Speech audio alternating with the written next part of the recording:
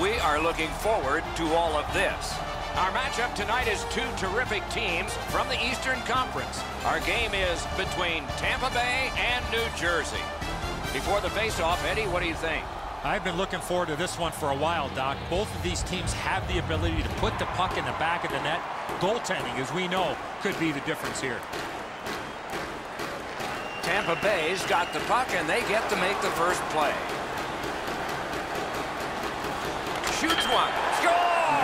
Didn't take long for the home team, did it?